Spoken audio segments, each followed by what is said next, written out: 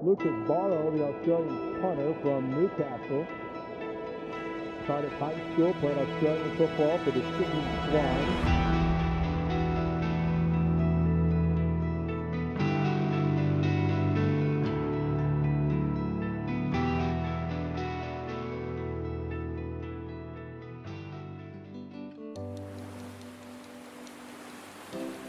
Describing Newcastle, I would probably say one of the most beautiful places on earth.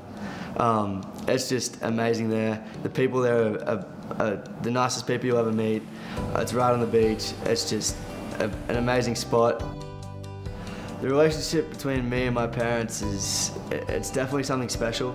Ever since I was a kid, we've just been really, really tight. Our whole family's been really tight. Nothing would ever get in the way of our family. Well, it was a good relationship in Australia that Lucas and I had. The only thing I didn't like was when he used to run up and down the hallway with a football and kick it into the walls. I was always telling him to stop doing that, but now it's obviously something that has grown as part of him to kick a football. He's our baby, he's our youngest one, so it's been really hard to let go.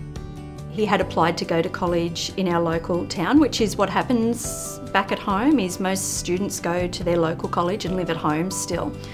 And he had been playing Australian football prior to that and was at a quite high level doing that. And he knew someone that had been over here playing, doing punting, and he said, I think I want to do it. And I said, you're not doing that, that's ridiculous.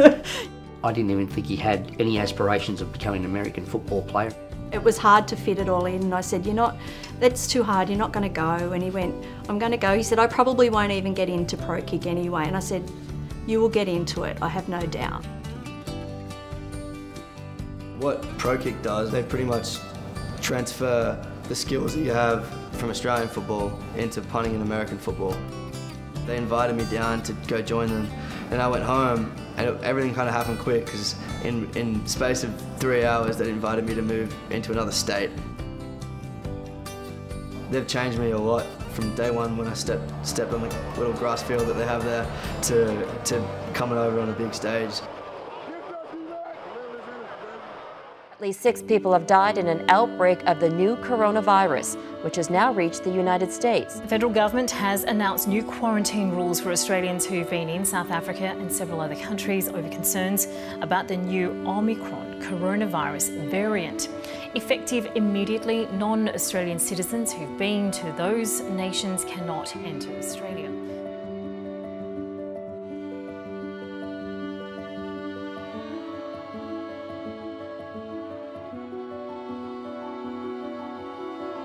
I got here in Muncie in August of 2020. I got to go home in May of 2021 to see my sister get married, which was awesome. But apart from that, and COVID going on, I haven't been able to get back. Talk to him constantly, but he calls every day, I think, or at least he messages every day. And what are you up to? What are you doing? I'm very, very, very grateful to be able to talk to them, even if it is on the phone and on FaceTime and whatever we can do, just to stay in contact with them. I don't really know how we can manage on a daily basis, but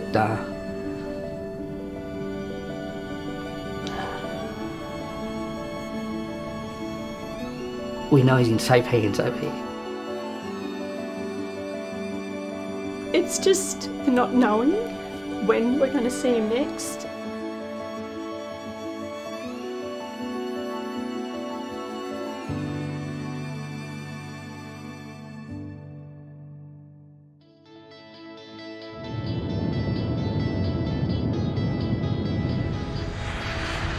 My family's travelling from Australia and they'll see me play American football for the first time ever.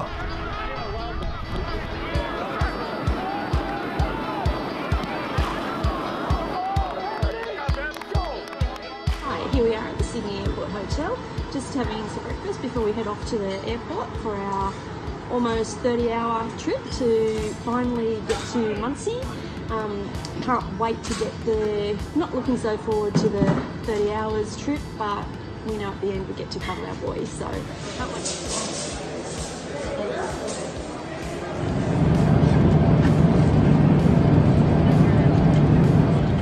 Now we're getting excited. And we've arrived in the USA. So finally, after almost 15 hours on that flight, part one of the trip is done. Now we hang around, wait for another flight. I think we've still got about another 12 hours of travel. Actually, probably a little bit more than that. So, but we're getting really close now and getting, you know, exhausted but excited.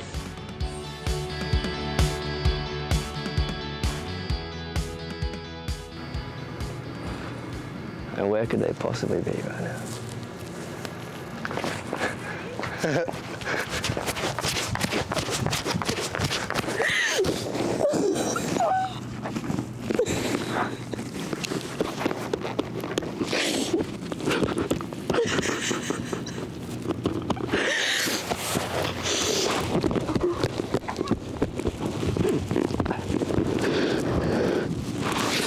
I think you guys got lost. I thought you got lost. That's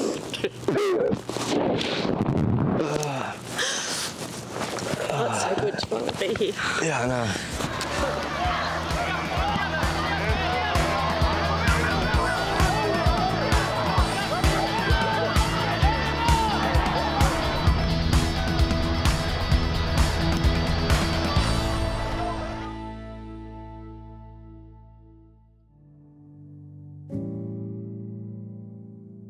It's just an amazing spectacle to watch him. It seems to us like he's a superstar.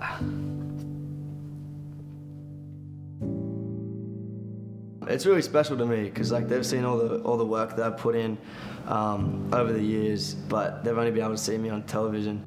It's nothing like being here.